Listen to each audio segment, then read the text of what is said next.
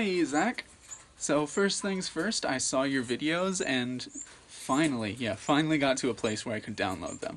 Now, after that, I gotta say, here's your Christmas present. I know how much you like corvids, so here is a pied crow.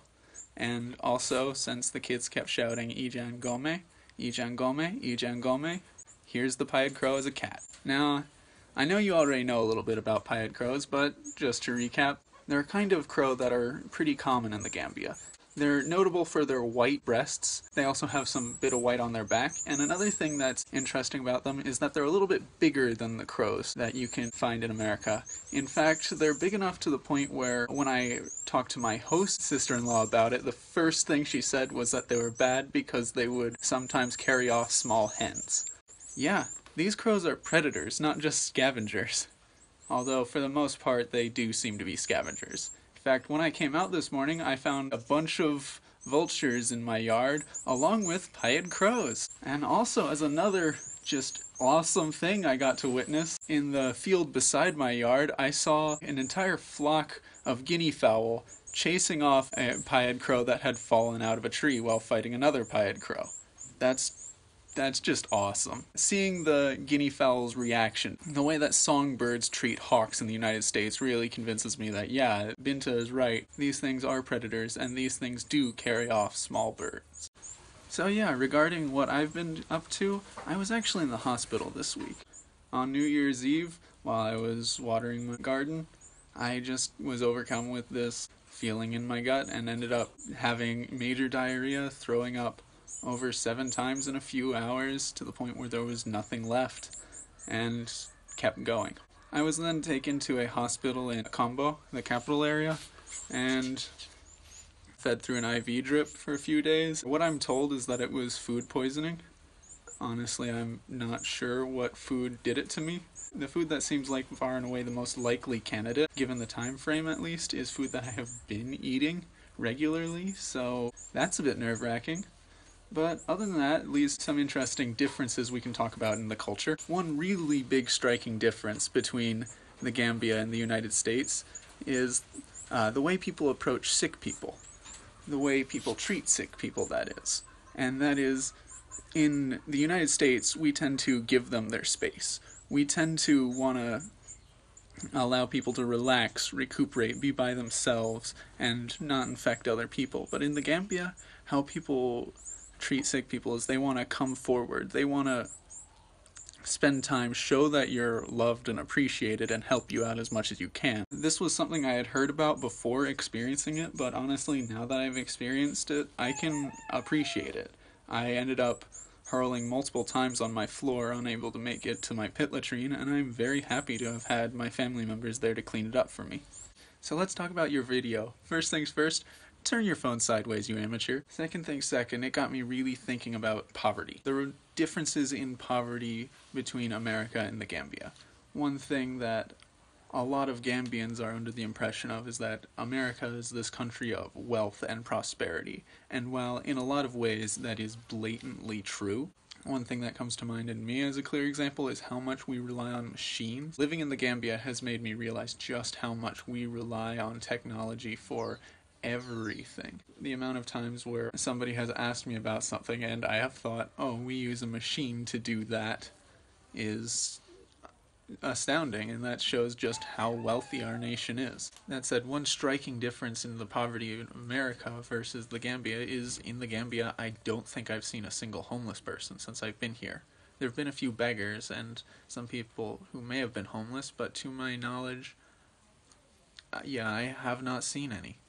And that may also be my own ignorance, but I do get the distinct impression that homelessness is not by any means a problem in the Gambia. One of the big reasons for that, I think, deals with exactly what you said. People who don't have a lot tend to give a lot. That's true in Bozeman, that's also clearly true in the Gambia. It is an extremely hospitable place to live. People take people in all the time, whether they belong to their family, whether they don't belong to their family.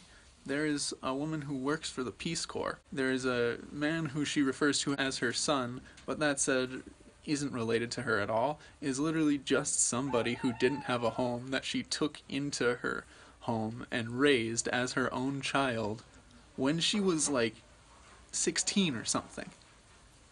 People are extremely like welcoming and being willing to welcome people into their homes and into their lives and take care of one another. The Gambia is very forthcoming in that regard. And for that reason, I am under the distinct impression if you don't have a home in the Gambia, you can find one. Another big difference comes with cost of living. Well, I'm not sure how much certain living expenses are, like I don't know how much it costs to make a house. As I've shown you before, building things is actually a very expensive and arduous process. But regarding cost of living in other ways, the Gambian dalasi will take you very far. To put things in perspective, the asobi I wore during my swear-in ceremony cost me about 300 dalasi total. About 150 for 3 meters of fabric, and another 150 to get it tailored. Converted to US dollars, that's just over $6 for a tailor-made collared shirt. In addition, last week while I was hungry and looking for something to eat, I got from a street vendor what was basically a fried sandwich for 5 dalasi, or 10 cents. Compare that to dollar menu items in the States or other street food, you might be able to get something for $1. And that's still 10 times as expensive as what the equivalent in the Gambia costs. But that said, what I think is the crowning, most striking example of things being cheaper in the Gambia is alcohol. And the reason why I think this is most striking is because it's something that is clearly for the Westerners. It's clearly imported. It's not made by Gambians for Gambians. It's made by people who live outside the Gambia for tourists, the Christian minority, and any closeted Muslims that want to drink in silence. You can buy whiskey, vodka, brandy, or pastis for 130 dalasi, about $2.63. That's insane to me. That you can buy a full bottle of alcohol for less than $3 in a country that does not cater to alcohol drinking. So yeah, the Gambian dalasi will take you far. That said, I think it's also worth asking how much of this is out of necessity. Does the Gambian dalasi take you so far simply because it has to? Is it the cost of living so low because people couldn't afford everything else? That seems to be the case. And part of why it looks so amazing to me is, at least to an extent, my own privilege. I get paid a lot as a Peace Corps volunteer, at least by Gambian standards. By American standards, they quite literally don't consider it pay, they consider it a small allowance. But I've already been told that puts me in the top 1% of Gambian incomes. My privilege as a Peace Corps volunteer is insane. And bringing this full circle, when people in my village get diarrhea and vomiting, there's no Peace Corps vehicle that's going to come take them straight to the nicest hospital in the country and reimburse their stay for 3 to 4 days. The privilege is something that feels heavy to bear, but that said, I'm coming to the conclusion that it is something that I have to bear. It's very easy to think that privilege is this bad thing that we need to shirk, but honestly, I think I'm slowly learning that privilege is something that we need to share. If you shirk your privilege, if you do nothing with it, if you do what you can to throw away your privilege without giving it to anyone else, what you're doing is just as wrong as if you are keeping it all to yourself. And I'm going to be looking for ways that I can share my privilege with the people in my community. Now, to wrap things up on a more happy note, I'm going to share with you something that got me really, really excited when I saw it a few weeks ago at the edge of the Gambia River itself. Mud skippers. Mud skippers are a type of amphibious fish. Yes, that's right, amphibious fish. They crawl out of the water, swim along the mud, and can breathe cutaneously. That is, through their skin and the lining of their mouth, in the same way amphibians do.